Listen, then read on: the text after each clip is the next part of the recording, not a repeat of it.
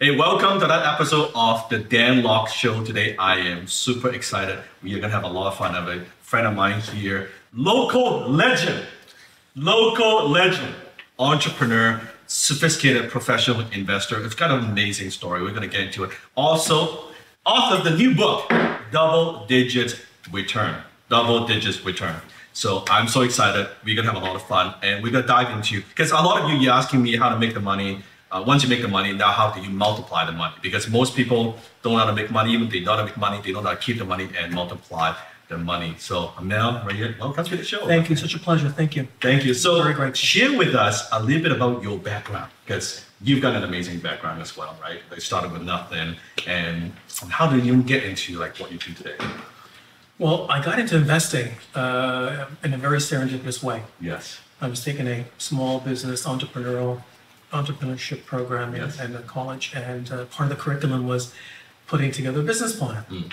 And the business plan was reviewed by a couple of guys, two CAs, accountants. Yes. And when they reviewed it, they said, "Harmel, this is wonderful, but where do you get the money for the business?"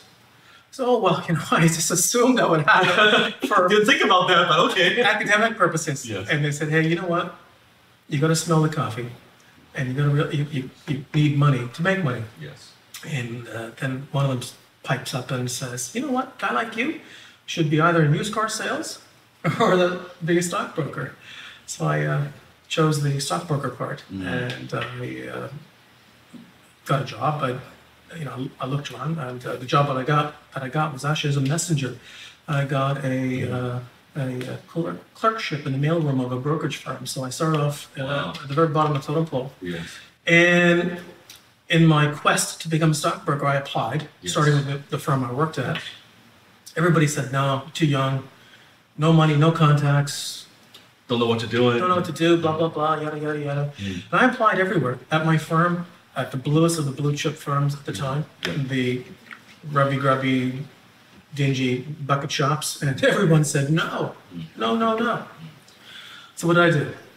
I phoned the fellow that said, "Hey, you should get into the brokerage business." I said, "Sir, I'm having an issue here. What Get on a job. Yeah. do you recommend?" And he says, "Well, listen, get a really good high quality paper stock, put together a resume, and I'll make a couple phone calls." Oh, nice. So somehow he got this door open for me that went into a lavish office. Not as lavish as your home here, let me tell you, not that beautiful, but he got me an interview with the then CEO of a mid-size firm, and I was hired. And I said, "This is fantastic. Who do I work for?" He says, No, you want to work for yourself." So I became a stockbroker at age, 20, 21. Oh, wow. Yeah. And at that time, in the beginning, what was it like? Because you probably didn't have any sales background, anything like that. Like what? I'm sure the struggle. That's right. Dan, I had nothing. The Dow was at 850, interest rates at 15%, and it was tough. Most people were at the coffee shop or at the bar, and I was on the phones, and I didn't know any better. Yes. All I knew was to work. Yes. And dial for dollars. And it was not easy, I can tell you that. And because as you know, I teach closing and sales. During that time when you were dialing for dollars, what are some of the lessons you have learned that would be applicable to any entrepreneurs in terms of sales and closing? Dan, excellent question. I looked around the firm. Who are the biggest producers? How do I learn from them? Nice. There's two ways to learn, right? Yeah. You can learn through your own years of hard work, trials and tribulations. Hard knocks. Shit. Hard knocks, and believe me, I've had plenty. Yes. Or you can learn from somebody else's hard knocks. Yes. Trust me, you still have to work hard. Yes. But it's easy to learn from someone else. And I learned from other people. And one weekend, this is an amazing story, true story, in fact. And not very many people believe me, but there was a magazine on my desk. I was in my office on the weekend, and the magazine had the face of someone that had won recognition in the business. Oh. And in his rookie year, he made $3 million. Wow. Dan, I'm talking in the early 80s. Yeah, that's a lot of money. Still a lot of money. Still a lot of money. And the magazine article, in his first year, rookie broker, $3 million. Second year, $7 million. So I thought, if I'm going to learn from somebody, That's someone who's doing it right. that's the guy. Yeah. So I cold called him. call him game. Yes. Call him game. It took a long time to get through the defenses. Yeah. And finally, I don't know if it was Thursday afternoon or Friday afternoon, I was able to get a hold of him. Mm. And he says, sir, I said to him, sir, I just started out. I'm a young guy, I have no experience. I'm in Vancouver. Gosh, if you could teach me even one or two things, I know it will transform my life, my career. And he says to me, Harmel, listen, what are you doing next weekend? I said, well, you tell me what I'm doing next weekend. Yeah. He says, come to New York. And that's exactly what I did. I went to New York City. And I still remember ordering an orange juice. It's $10 back in those days. I'm telling you, expensive city. Yes. And I learned a lot from him. And the biggest thing I learned from him, you ask me what I learned in sales, is to put your needs aside. You've got to address that person's needs first. Yes. And once you're able to put your selfish aside, yeah. Ask that individual, what's important to you? Do you want, in the case of a car, do you want a sports car? It's a family car, right? Exactly, yeah. And so on and so on. And at the time, this guy was just killing it. He had major corporations as clients. I think the President of the United States was a client of his. I mean, this is a big time deal. So that was one of the most transformational things I learned. And of course, you normally learn from people. Like I think I will learn lots from you, and I'm sure other people have learned lots. Yeah. And I think you can also learn by reading. Yes. So did a lot of reading then, and still do now. And remember Zig Ziglar? Yes. Okay. Prime Tom. Okay. Prime Tom. Right. Tom Hopkins? Yeah, Tom Hopkins. Okay. Yeah. Sold one classic house per day for a year. This guy is insane. Yes. And I read them all. Brian Tracy's. Yes. Amazing. He's a martial artist, like yourself. And there's one guy that I came across that just changed the way I looked at everything. A guy named Earl Nightingale. Oh, yes. The Stranger's Secret. Yes. Yes. And what I got from him that I still get today, I still listen, I still have his tapes. The cassette tapes right back then? Absolutely. I have in my car.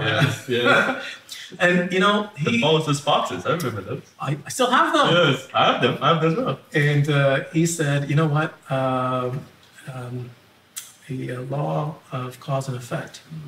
And that's something that has never left my mind. It's what I've used to build my when I'm down and out. I've been down and out many times. Yes. Even when I'm enjoying some good times, you cannot forget about the law of cause and effect. And in his world, he taught people that, hey, you know what? You get what you give. Your rewards in life will always match your service. Yes. You can't sit in front of the fireplace. Yes. For heat. Yeah. No, you got to put the bloody wood in first. Yeah. And then you get what you want. So those are my early lessons. I love it. And it's interesting you brought it up because it seems like to me that you had some good mentors in your life. Right? Same thing with me. You're like, it's funny because I call my mentor, same thing. I call him 13 days straight, like consecutive every single day. Get there, no. These guys are busy, right? I kept calling him. So it's the same idea. What's interesting is I think you brought up a good point. Most successful people, I'm sure you get that too, right? People approach you, approach me. They don't want money, they want a job, right? But very few people approach us with, I just want to learn. I don't want money from you. I don't want a job from you. Can I just learn from you? And believe it or not, successful people, most, not all, right? But most are generous because you remind them of, hey, I was that young guy, right? Yeah, and it's really simple in life. You get what you give. Yeah. And the more you share, and I love what you're doing. You're sharing something that's more valuable than anything. You're sharing your knowledge, your experience. Correct. You can't put a price on that. Yeah. And the impact that you have on people. And I know what you've done for one individual that introduced us tonight. Yeah. His life, I've known him for a while. I've seen the transformation. So kudos to you. Appreciate it. Kudos. And I think it's like the metaphor I use all the time. It's like a candle. That when you light up another candle, your light doesn't get diminished. It just lights up more people, right? And if we can get to a place where we are. On the way, can I get my candle too? Yes, I'll give you a bunch. I'll give you a bunch. So from stockbroker, and from there, how do you transition to now what you do commercial real estate? Another family office? Well, let's talk about what was my catalyst. Yes. Being a stockbroker, listen, I hope you don't have many stockbrokers that are listening to the show because they might send me some hate mail. I found when I was a broker, I felt very hypocritical. Just think about it. I'm 20, 21, 22. I had to grow a mustache to look older. My voice is still a little on the high side. I had to talk really deep and I was prospecting. And, here I am, broke, Yes. taking the bus to work, Yes. living at home, Yes. And giving investment advice. yes. Tell me about, what about that makes sense to you? It's true. It's true. Like a lot of stockbrokers are broker than you are. It's very true. I say it all the time. Yeah. So I left the business actually to invest on my own. And that was just before the market crashed. Markets in '87, you might remember, it was a tough time. It was a tough time. Yeah. And I thought, if I'm so good at giving investment advice, I should be taking my own. And Eat your own cooking. Eat my own cooking. Now, let me tell you, my cooking was It wasn't that good. many of my initial investments did poorly. Some actually even failed. I mean, I'm talking miserably. I went broke 3 times. And lucky for me, I have a wonderful family. They gave me the financial net to bounce back off of. And over time, I learned how to deploy capital much better. I learned that I need people around me. I know you have a phenomenal team because you were kind enough to introduce me to some of them before the show. You're very lucky. You're a fortunate man. Thank you. So I surrounded myself with some good people, and I was able to deploy my capital in better ways. And for the longest time, I was trying to get the highest risk-adjusted returns that I could. Okay. But Dan, that's a tough thing to do. It's very tough. And if you do it consistently, it's even tougher. You've no doubt read Tony Robbins' book. Yeah. Tony Robbins writes, and it's a 400-page tome. I've read every page, every word. Yeah. And there's a sentence that stands out in my mind. And that sentence is, well, actually two or three sentences. He says, over any given 10-year period, 96% of all professional investors lose money. Yes. Don't beat the markets. Yes. 96%, Dan. Yeah. And he says, carries on, he says, over the next 10-year period, the 4% that made the money, we're not the same 4% in the next category. Yes. All right. So it's tough to make money, even if you're a professional. It's very, very, very And these difficult. are, like we're talking about sophisticated investors with a team. With teams, with technology, with exactly, everything. exactly. So I decided that I needed some diversity. I needed to augment my portfolio. I needed to get more cash flow. I needed less risk. I needed to get something more stable. So I chose commercial real estate. Why did you choose commercial real estate? Why not like residential? Like what we found it more appealing? Well, one of the first things that I when I examined and compared one of my asset classes, you forget about industrial, you forget about warehousing, you forget about hotels. I mean, there's a whole slew of real estate segments. Say no to, yeah. And I like commercial because, in a building you have multiple tenants. Yeah, so diversifying. Yeah. Those tenants, in practice, what you want is you want to have multiple tenants with overlapping leases. So when one lease expires, the rest of the building keeps supporting you, and so on and so on. Yes. And also long-term lease, right? Long-term leases. And I like that. And so you're looking for more stability, right? Got it. correct. Got it. And lucky for me, I got into commercial real estate with no experience, no knowledge, no contacts. And What was the first deal that you did, I think? Dan, it wasn't too far away from here, actually. Okay. Yeah, it's a building. We're in one of the most beautiful places in Vancouver. Yes. I'll tell you, I bought my first building in North Vancouver, Okay. Okay. and Was it a con? Was it a? it was a mixed-use commercial building, about 43,000 square feet Okay. on the corner Okay. of this beautiful, busy So with retail, and then retail bottom, commercial, a movie, movies. Yeah. and then commercial at the top. Got it. And when I got there, understand, I didn't know anything about real estate. And the one agent that I was helping me, he comes up and he said, "Oh, Harmel, I want you to meet this fella." Well, who's this guy? And he said, "Well, he does the sales." Well, what do you do? Yes. Well, Harmel, I do leasing. What? Am I going to pay double commissions? What the hell is this? I thought you were helping with that. He says, no, there's one commission. So that's how ignorant I was. Yes. That's how How green? green. Yes. How much was that property back then? It was $9.5 million. Okay. And so I said to them, I said, look, here's how I want to be known from this moment forward.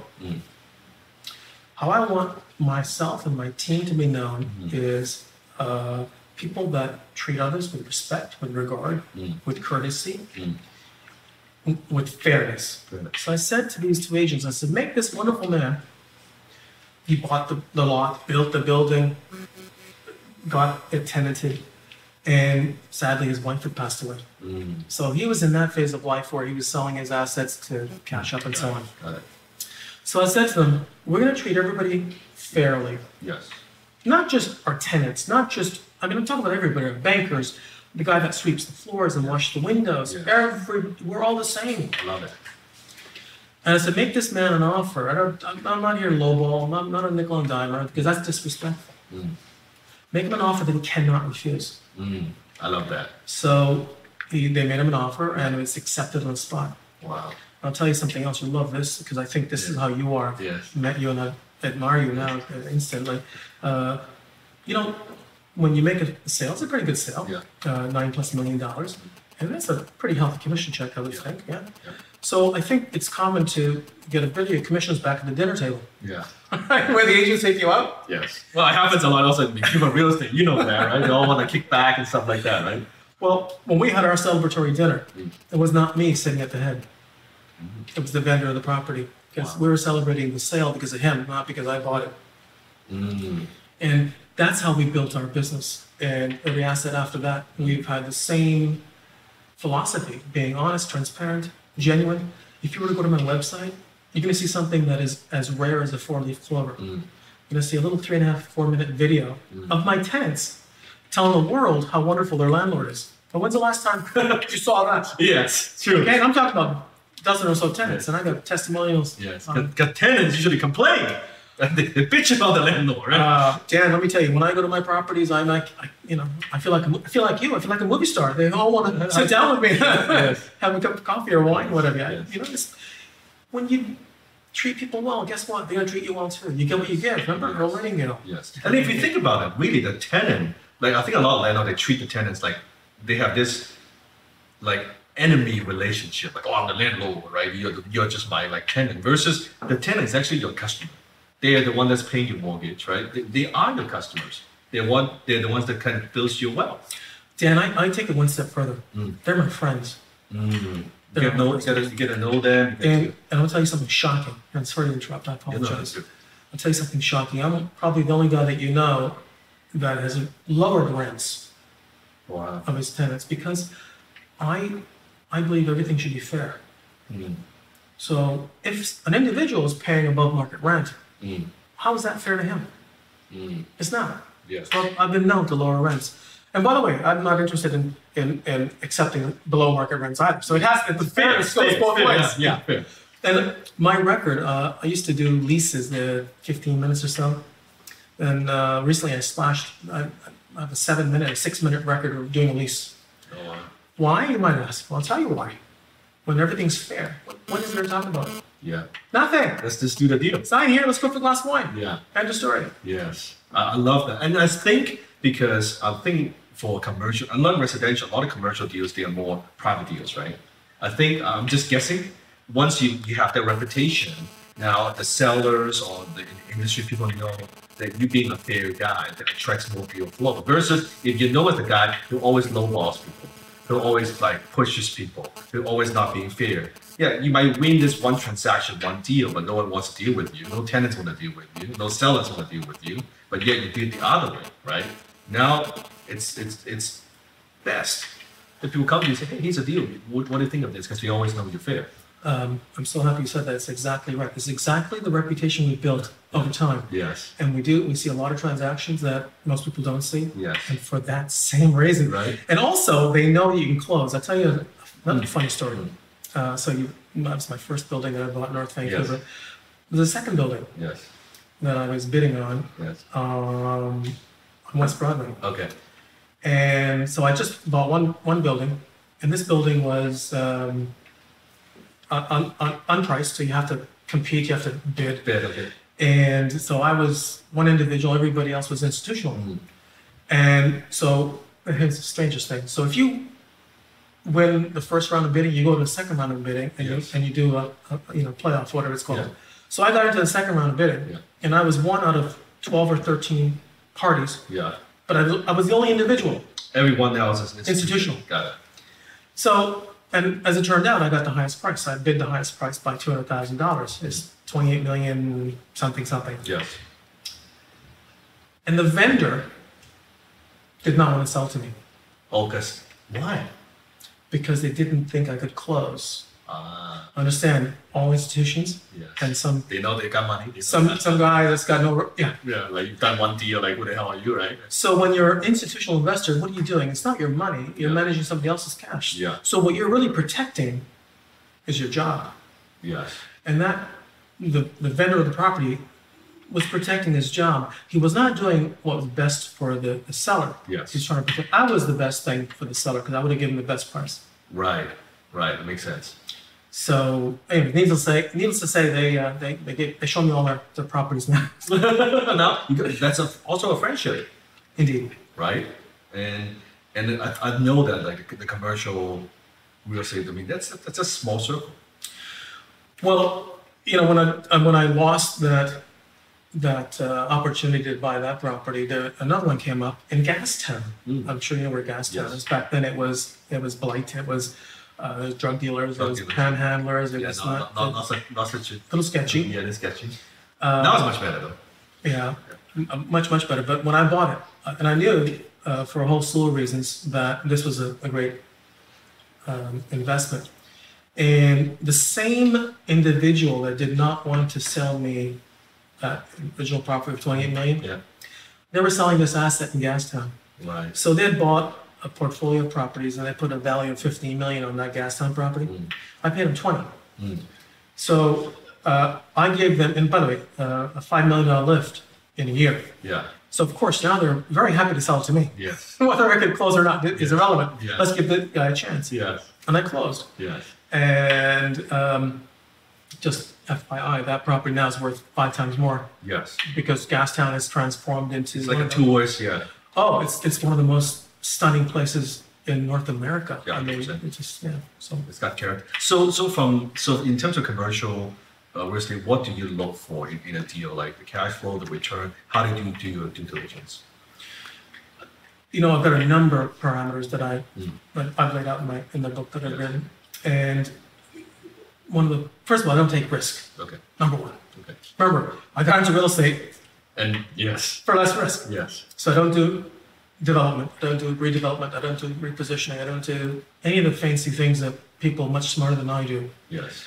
Because they're looking for an extra few bips on the return. I don't do that. So I only go for high quality, excellent properties, beautiful, good location. And actually, I'm glad you brought that up. There's no adage, location. Well, I don't believe in that. I believe in something more important, more powerful. Ask me. What is that? Timing. I know you're going to say that. Yes. You could have bought the best property in 2007. The worst time, yeah. And 18 months later, you're off 50 points? Yeah. By the way, today I just read, as of 2017, 2/3 of all homes in the States have yet to reach their pre-peak levels. 2/3. So timing. Do you not just buy in Canada? You buy in the US? US as well. US as well. Yeah. And you might ask me, well, when is a good time to buy? Yeah. Timing is most important. When's a good time to buy? It's a good time to buy when you get a great return. When you can get 6-7% on a beautiful, well-located, excellent property, it's always a good time to buy. Yes, and a good tenant, perhaps? Good multi-tenants, absolutely. And I will tell you something else. In addition to location, there's something else very, very important. And there's a few more concepts that I'd love, if we have more time, I'll go into. People want to be in a building or in an area that has lots to do. Amenities. Okay. When I come out of my building in downtown Vancouver, and by the way, I should tell you, when I was a messenger, in the mailroom, in the mailroom, I used to go all around streets of Vancouver delivering mail. Yes. And one of the buildings that I used to deliver to, I now own. Oh wow, that's awesome. That is awesome. In Vancouver. That's awesome. That's a great story. And so When I come out of my building, I want to be able to walk across the street, have lunch, have a glass of wine. I want to walk over here, maybe have some great sushi or some, or It's a lifestyle. it's a Right? lifestyle, amenities. You want to, and if I want to go home, I want to jump in. So it almost sounds to me that when you look at it, not just like the numbers and all that, it has to make sense. But it's like, would I want to live here, Exactly. right? Would I want to this be my home, right? Well, I like this neighborhood. It's nice. Like, yeah, I can see that. And naturally, other people, other tenants, like, yeah, I like this place too. When you have people, your traffic, and retail, commercial, everything's flourishing. Is that kind of Absolutely. Dan, I know why you live here because, just down the street is the ocean. yeah? And you turn left and there are all these beautiful shops and stores. And just down the street, you got one of the most beautiful malls in all of North America. I know why you're living here. Yes. And that's, It's commercial. commercial, yeah. Yes, absolutely. Yeah, and everybody's the same. Makes sense. Absolutely. And so now from there, so you were doing your own investing, but you were using your own money, right? You weren't Yes. using you weren't raising capital or anything like that, right? No, correct. Were you using a lot of leverage when you bought a property, or just typical Well, let's go back to one of my philosophies, Yeah. low risk. low risk And what is risk? Debt, debt? right? Now, I'm not saying you shouldn't use debt Yeah. because debt is like salt. Yes, Just need the right amount, not too much. right? And so you need debt to goose up your returns, of course, but too much debt is no good. And if you were to study the biggest failures in real estate, you will note that most of the failures were because of over Over leverage, leverage, yeah. right? Yeah. I think Mr. Trump lost the plaza because he's over Over leveraged. leverage. And just go down the list of people that have failed. Too much debt. So what would be a good ratio for you? Let's say you buy property $10 million. How much you would put down? How much you would borrow? That's a really simple question that requires a complicated answer. Okay. It depends on your own circumstances. Do you have the Cash. if a tenant was to vacate, do you have the financial resources to manage the gap, right? I mean, it depends on a lot. Depends on For your 3 risk. months, yeah, for 6 months, we know, right? 3 months. And if you're looking for the right tenant, maybe longer. Yeah. And if you're as finicky as I am, I'm happy to keep my building, my space empty, no problem. Why? So I'm interested in the right Tenant. tenant. Yeah, that makes sense. So all depends on how much cash return, but you need to know basically your investment strategy before you go Exactly. into the model. And Dan, I'll share a quick story. I was moderating a REIT panel, Yeah. and I was invited to because of the returns we've been Yeah. fortunate enough to produce. Share with us the return because it's amazing. I know you've done the calculation. Oh, I know the numbers, but you share the numbers. It's crazy. it's almost unbelievable. In fact, since 2006, we've been generating 45% a year. 45% a year.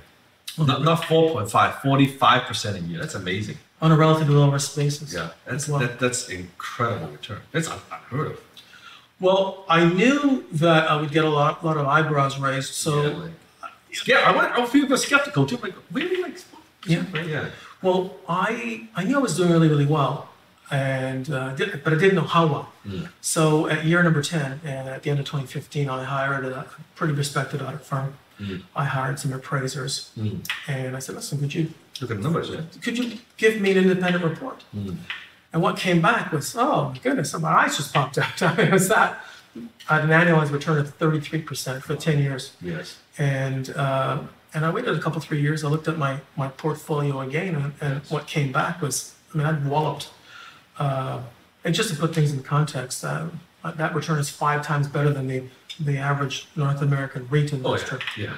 100%. So just So from there, and so now you have this portfolio, all this real estate, and when did you decide to go into different sectors? Because I know you also own shares in 2 public companies in tech, right? correct. And so how did you transition to that, and what's your business model today?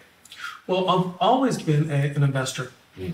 And you might recall I mentioned to you I was looking for some risk-adjusted rewards that were better than average. Got it. So I never stopped really investing in technology companies and technology-related assets.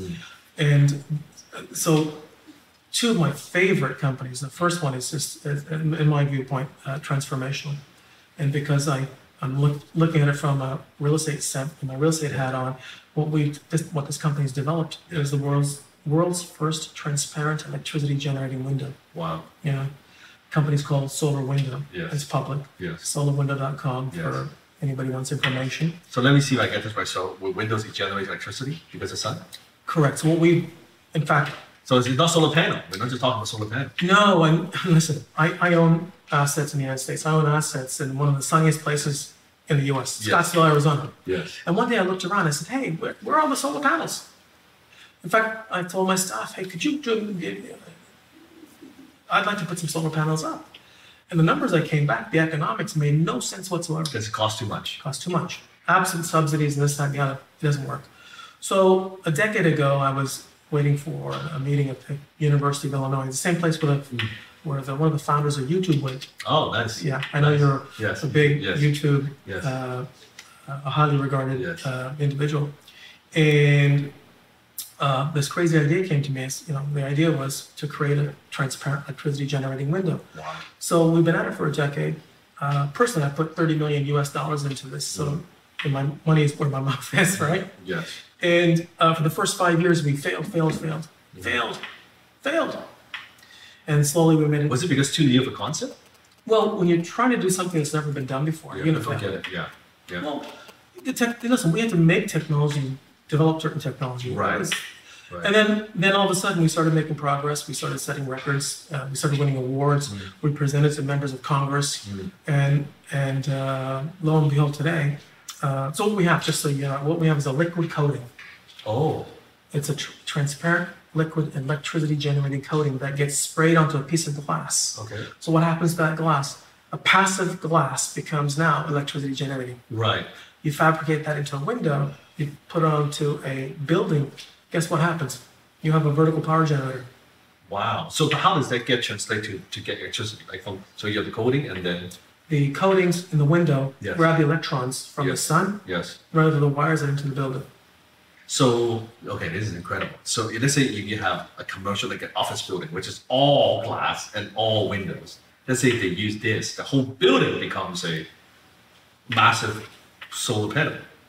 Is that a concept? We are working with some independent labs, government-funded U.S. labs, and that's where our R&D has taken place. Yes. We produce a little module. Yes. And that module generated a certain amount of energy. They sent that module to another party at the University of North Carolina, where a very highly regarded engineering group did some calculations. Right. And what they modeled was, they said, if you were to take this module, make it into a window, and clad it onto a 50-story tower in New York City, the Midtown Tower, and derate it for shade, reflection, so on and so on. How much actually? Well, according to that independent modeling, the amount of energy generated by that one building would offset its power needs by 50%. Oh, wow. Yeah. And on our website, solidwindow.com, we have a press release that talks about that. That's crazy. Listen, in the U.S., I don't know what the numbers are for Canada. Yeah. In the U.S., commercial buildings consume $150 billion worth of energy. Yes, huge. Huge, right? Huge. And that's about 40% of all the energy that's produced. Yeah. So imagine if these windows were able to reduce by 5%, 10%. Environment. And and the other company that I have is equally as exciting. On the one hand, we're helping industry in terms of reducing costs and so on. This other technology is a company made by a company called RenovaCare. RenovaCare, yes. It's also a public company. Also public. Yeah. And RenovaCare is something that I'm so thrilled about, so excited about, because the potential goes beyond technological breakthroughs. It goes to maybe potentially saving people's lives. So we have a little machine that looks like the Starship Enterprise, handheld, battery powered. Okay. If you're a burn victim, the doctors would take a little piece of your skin, pop it into a vial. 90 minutes later, your stem cells are sprayed back on you. Holy shit. Yeah. So we talked about Anthony Robbins earlier in his book, Money Mastered the Game. Yeah. He just rips apart Wall Street for the first 300 pages, right? Yeah, basically. You read it? Yeah. And then the next 100 pages, he talks about breakthrough technologies and things that could change the world. Yeah. The first technology he talks about is this one, a skin gun. Oh, wow. Yeah, it's incredible. So any burn victim, so before, I guess with burn victim where they might need to take other pieces, let's say if I have a burning hand, I might need to inner thigh to the skin to... It's called skin grafting. Yeah, right? Right. Yeah. What we want to do is make skin grafting obsolete. That's our goal. And we want to do it with a gentle spray of your own skin cells. So how does the machine work? Essentially, we take a little Yep. inch by inch Yep. piece of your skin. Yep. It goes into a liquid solution. There's enzymes and this and that and the other in there. And 90 minutes later, the most regenerative skin cells are liberated. And those are the ones that are sprayed back on you. Let me give you a little science lesson Yes. here. Yeah, I So, love it. I love it. so when you have a cut, when you have a burn, Yes. the cells grow in from the edges, right? Right. That's the skin cells growing towards each other. Yeah. What we do is we spray a whole bunch of cells onto that wound, Yes. and all of a sudden now skin cells are growing everywhere. So Ah. that's how it works. Wow. The inventor of this technology in Germany, Yes. he has he has 2 PhDs, an MD, experimental surgeon. Yeah. He's 150 published papers, and this guy's a genius. They were trying to grow skin in a bioreactor.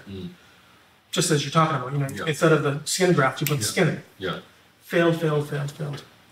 And one day they had an aha moment. Oh, the best bioreactor ever created is a body. Yeah. So they then went to work of finding a way to put skin cells down on the burn.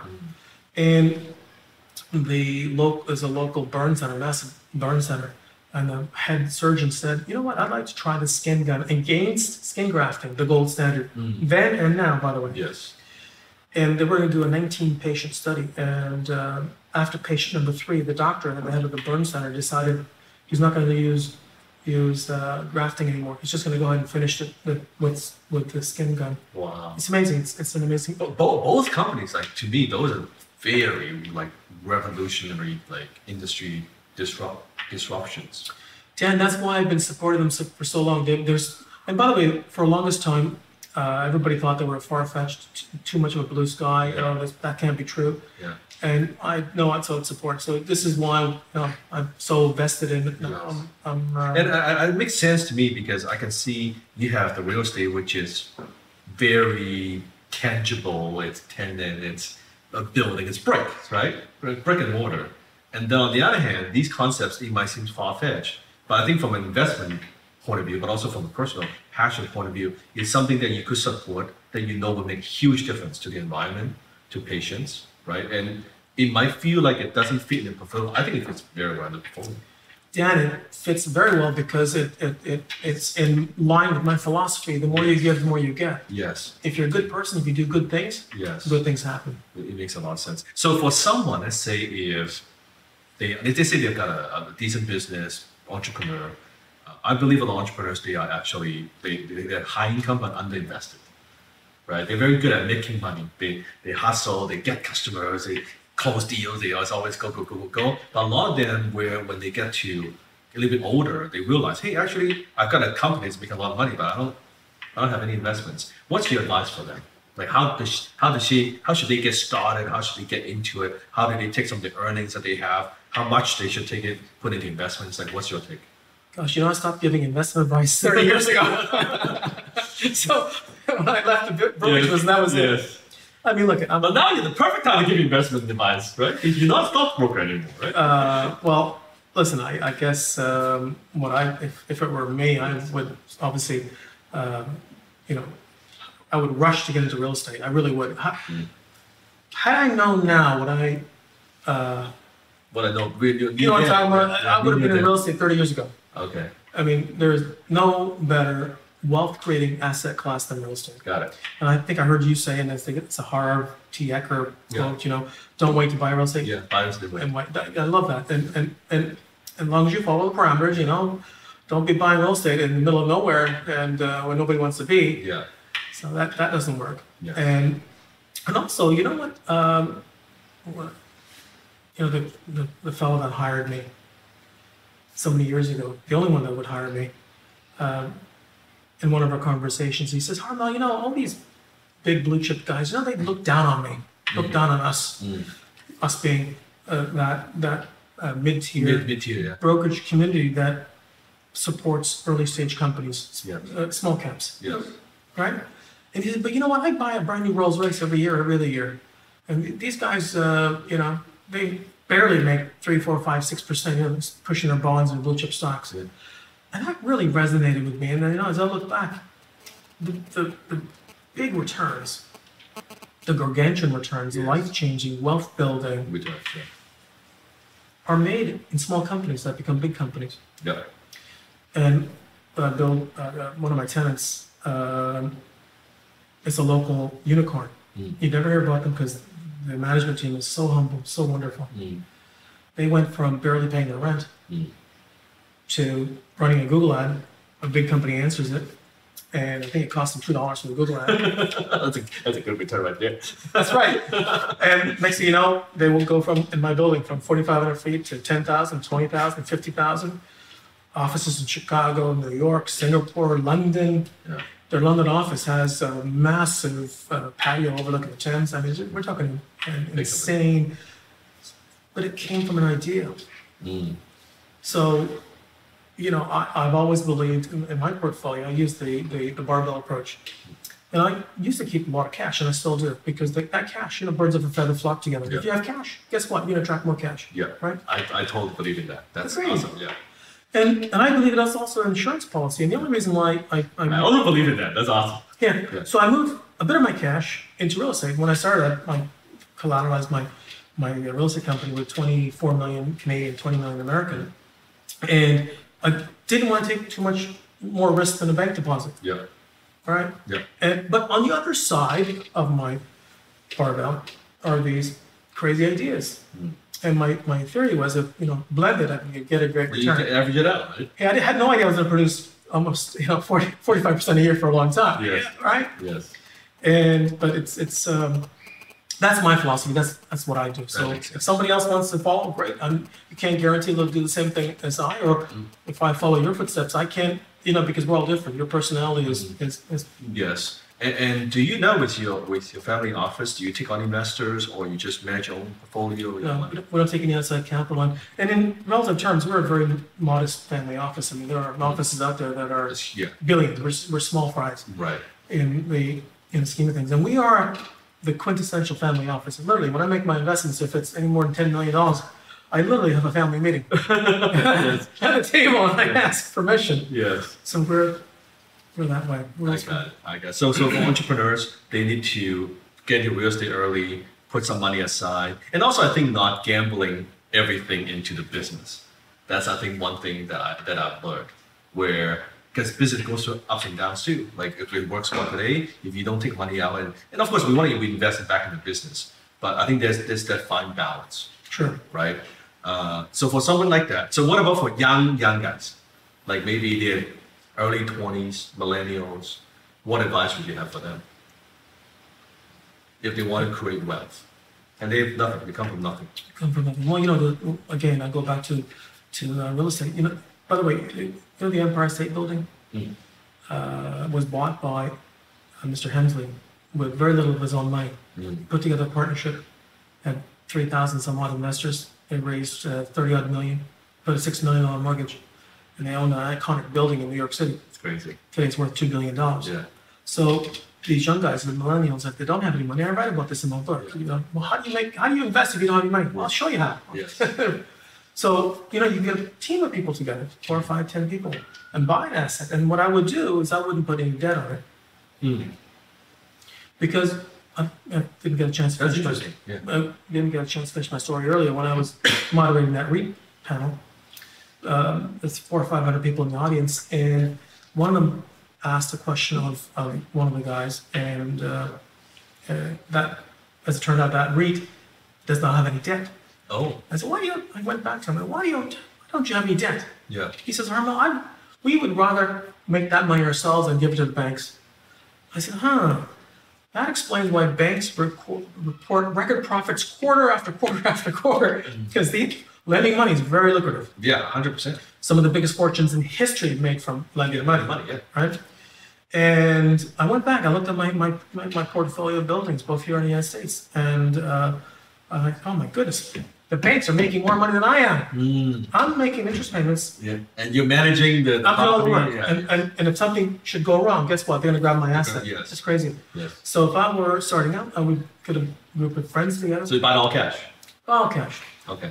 It's a $10 million, let's say you have $10 million property, get whatever, 10 people, 20 people, chipped in, like $500,000 each, boom, you do the deal, and then you get a piece of that, and you're the one who's doing it, right? What's wrong with getting, and if you want to put a little leverage, Something good.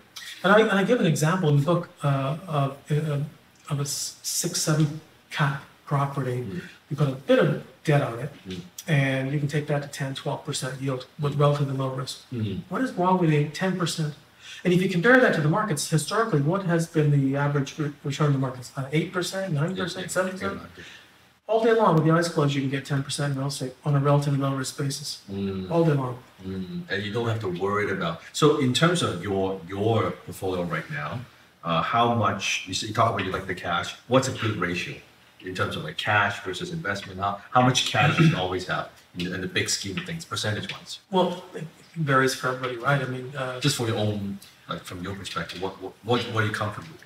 I usually like to have at least 10-20% cash. Okay, so sit there. You got to for a rainy day. You never know. You never know. Right. And we talked about timing earlier on. Well, then maybe sometimes when the market crashed here locally, a local investor, his name, bought a prominent building on West Georgia. He bought it for like $80 million because he had the cash. 6 months later, it's worth 120. Yes. I mean, yes. Cash is king. Yes. And so you need that. 10-20%. Yeah. Yeah, and, sometimes I have less, sometimes I have more. Sometimes a deal. Sometimes I have nothing. I mean, maybe I'm it just varies.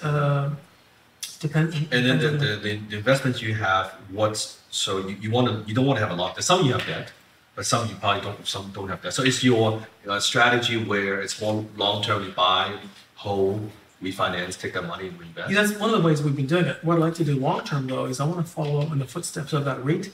It's also a building on Granville Street owned by an old family. They own a portfolio of buildings, and they have no debt, and all the cash flow just they put into charitable functions. But I love that idea. I love not having to be beholden to the bank.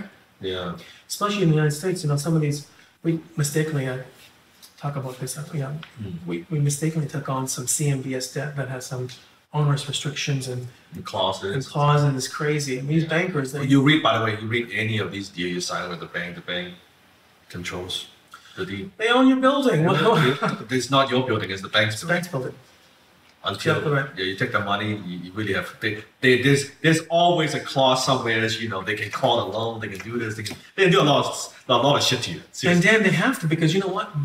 What are they doing? They're not protecting themselves. They're not the bank. They protect themselves. They're bankers. It's not their money. They're lending on somebody else's cash. Yeah. So guys like you and I and other people you and I may know that are entrepreneurial, that have liquid resources, what? They don't look at things as a banker would, because it's not his money. No, it's money. So. They're using other people's money to buy something that is not theirs.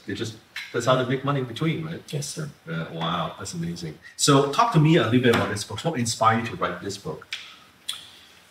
Again, earlier we talked about my philosophy of being a good person when you're good always begets good. I always like to ask how long it took you to write this book. It took me forever. Way longer. It took me like 6 months. It took me way longer. I thought it was going to be a breeze. Damn, It's not. And then the worst part is the bloody editing. Oh yes. And I'm ashamed to admit that we, after a number of reviews, we still found mistakes. Oh, yes, that's true. I don't know. It's the same. Every time I finish a book, I promise myself I'm never, ever, ever, ever going to write another book. Right? Well, before you know it, you write another book. Well, this make it awesome. You get what you give, and so this is kind of like your masterpiece. This is what you want to share with people. Your story, your lessons. And so many people have helped me. I've been broke 3 times. Yeah. And I would not have gotten back up on my feet had it not been for the support of all those around me. Yeah. So many people have opened their minds, their experiences, their lives to me. Yeah. From the very first guy back in 1982 that invited me to New York City. And let me tell you, that was an expensive trip for a young kid. Yes. I think I put that on my credit card. Yes. I mean, all these experiences have allowed me to enjoy a good lifestyle, and I'm, I guess this is one of my ways of giving back. Yes. And I'm sure you have a lot of people, they come to you and say, how did you do it? Now you can have something like you can. It's all written in the Right, like read the day book. And Dan, I can tell you, for a while, people did come and Yeah. say, "Hey, Harmel, could you give me a little guidance, give a little advice?" Yeah. And I had put together I call it my success formula. It's an acronym for things that you've got to be mindful of. Yes. So every time I went broke, oh, that hurt. What did I do wrong? Like I'm right there. Oh, I made that mistake. Gosh, that hurt. What did I do wrong? Yes. So I wrote all my things down, and over the years, my success formula Yes. has transformed. Yes. So this is the latest iteration is in this book, and I love it. and success. The first S. I'll give you just a couple Yes, please. pointers. The first S is critical. If you don't know where you're going, you're not going to get anywhere. The first S is a sense of direction. You have to have a goal. When a pilot, even before the pilot fires up his jet, Sense of direction. Yeah, you need to know where you're going, right? And you need to write it down. I think I learned this from one of your talks. I think less than 2% of people write their goals down. They don't write the goals down, and they don't write it down regularly.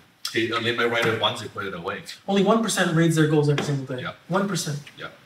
And success, yes, and sense of direction. The U stands for understanding. You got to figure out how you're going to get there. How you got to learn How the business works, how it works, how the world works. Whether it's to listen to you at one of your seminars, read your books, whether it's to listen to one of your YouTube videos. Mentor, yes. Mentors, you hire people, you have to have an understanding. And I can go on and on and on. There's one, it's SUCC. The second C is a trait that will, according to Warren Buffett, increase your worth by 50%. It's communication skills. Yes. And by the way, your C is very big, I can tell you that. Well, I tell people communication equals wealth. Yes. It's very, very true. Like, think about back then, a poor immigrant boy couldn't speak a word of English, right? Like, it's my second language. And I took, you could say, would be my disadvantage into my strongest strength, that I could communicate and articulate ideas and share with the world. Just that extreme. Like, I took what's the weakest trait that I have to is the strongest. And 100% communication skill. I'll tell you what, you've done a good job. Thank you, right? Anyways, I go into a lot of detail, and I've been sharing this formula of sorts with all these individuals that would come to me. And one of my, I know you have many mentees. Yes. I only have a few. One of the guys that came to me was in the hole, 200,000. Wow. I'm just distraught. And I said, look, you got to follow this formula. Next thing I know, he's making a lot of money and back on his feet. Next thing you know, well, that's the fundamental, right? That's that's a nice car. Yes. Now he's got $1 million of metal in his driveway, lives in a $20 million house. Nice. And he credits the formula. Yes. And it's it's like the law of gravity, right? If I drop this cup here, it's gonna go down. If I drop it in Hong Kong, it's gonna go down. If I bake a cake here, if I follow the formula, it's gonna be a good cake. Yes. If I follow the same formula in London, Yes. it'd be good cake. So I've created a recipe that's worked for me. Yes. And I hope it'll work for others too. I love it. I love it. And what's the best way to get a copy of the book? Well, Amazon is one, or we can always if they come to my website, we can always give them free download, no problem. We're here to share the wealth of knowledge. It's awesome. And I think for anyone, it's not just you're thinking about investing. I believe it doesn't matter. Entrepreneur, you're getting started. You got to learn how money works. You have to learn how to money. Like, money moves to people who understands it, who cherishes, who studies it, right? That's not taught in school. And that's part of my passions, where I do a lot of sharing on social media, because, as you know, the school system is not teaching people. Dan, the problem with the school system is the teachers, how can they teach you about money if they don't know themselves? Just like the hypocrite, we're talking like stockbroker, teaching better buy stocks, they don't buy stocks. It's like taking swimming lessons from somebody who can't swim. That's the problem. Yeah. So anyways, it's really I totally agree. So I absolutely love it. Make sure you get a copy. Thank you so much for being here. My pleasure. We could talk for hours. I'm learning. I want to learn more. We'll go for dinner. We'll do for dinner. I love it. Thank you so much for being here. Make sure you get a copy of the book. And make sure you also give us a review if you enjoy our show on podcast, listening to this, The Dan Lok Show. Give us a review. And maybe share with me some of your favorite guests that we've interviewed in the past. And maybe some future guests that you want me to bring on the show as well. So stay tuned. I'll talk to you next time.